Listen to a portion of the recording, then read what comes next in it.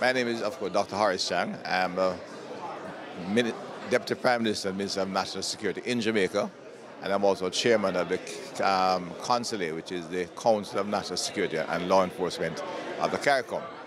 So I'm here representing both Jamaica and Caricom, which is the large English-speaking Caribbean, but includes Suriname and Guyana.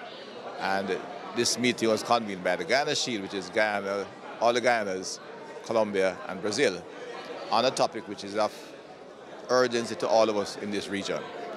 I like to think of it as the Caribbean Basin. They're the islands on the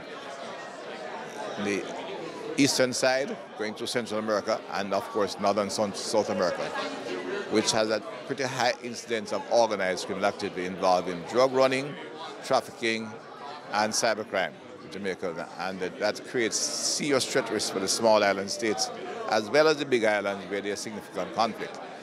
The conference was particularly useful in exchange of experience, look at some best practice, but more critically really to establish connection and sensitization by all the countries involved, and then begin to examine how we can cooperate to overcome this major threat risk to the region.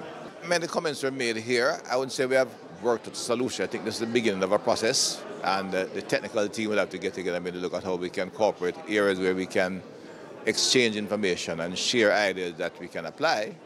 The bigger jurisdiction will have established institutions which can work with the smaller countries to identify what can be done. Some of the processes are very expensive, especially in the cyber space, but much of the work to deal with crime in smuggling, such as drugs and guns, requires us cooperation and information sharing, and having this specialized adapted police teams to deal with them.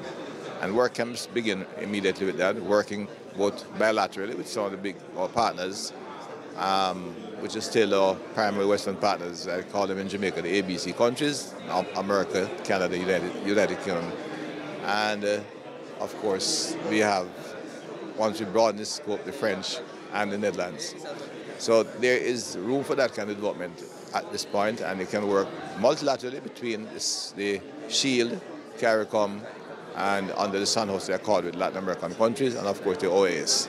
So there are a number of routes that we can follow to increase the level of cooperation, collaboration, and information sharing to effectively deal with the criminals who have no borders and have significant resources, and will do anything to keep making money and in the process undermine our democratic systems.